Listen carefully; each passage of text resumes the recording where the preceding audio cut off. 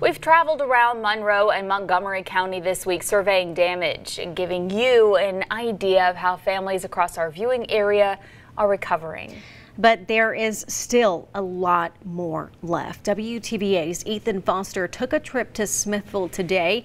He talked to a few families recovering in the aftermath. Ethan joins us live tonight with their stories.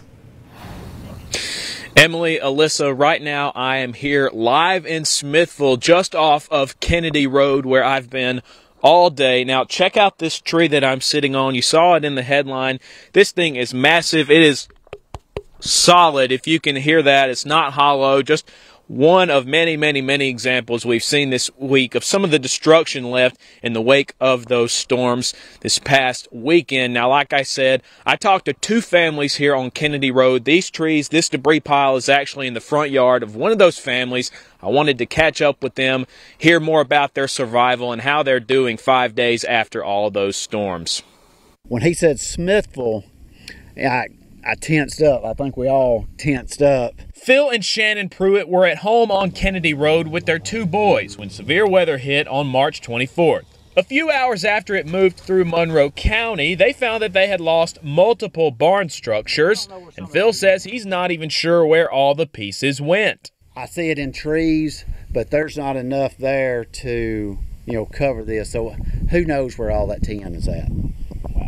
Dangerous storm. While the hay barn and a few other structures may have been damaged or destroyed, Phil Prewitt is just glad to know that his family and his cattle are still safe and accounted for. We're a close family, but I'll say this, I think we're a closer family now that, because 5 days ago. Yeah. Just up the road from the Prewitt farm, another couple survived the storm, but not without some significant damage to their home. It couldn't have lasted over 2 or 3 minutes.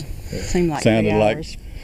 Sounded like gravel, somebody throwing gravel against the storm house out here. A number of trees fell on the house, but have since been removed. The damage to the back porch and inside their bedroom still remains. It didn't look anything like it did 2 weeks ago or a week ago. In the aftermath, one thing is clear. The love of others, some even strangers, is proving enough to help these families weather any storm. You hear all this bad stuff that happens and you think, man, is there any good folks left in the world? And then we know there are. We know they are. They were here. When you top the hill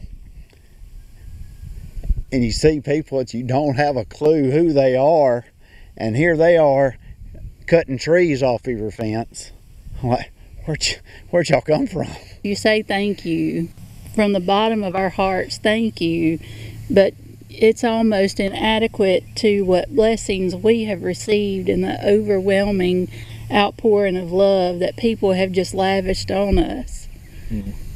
It is inadequate.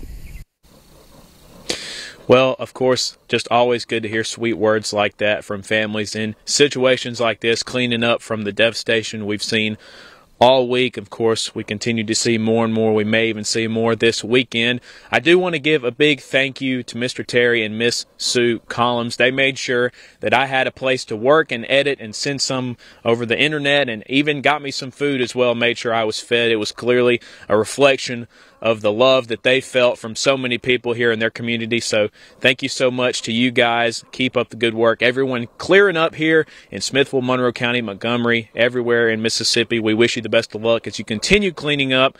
We're right there with you, trying to keep you updated as more of that moves into our area later this week. But for now, reporting live in Smithville, Ethan Foster for WTVA 9 News.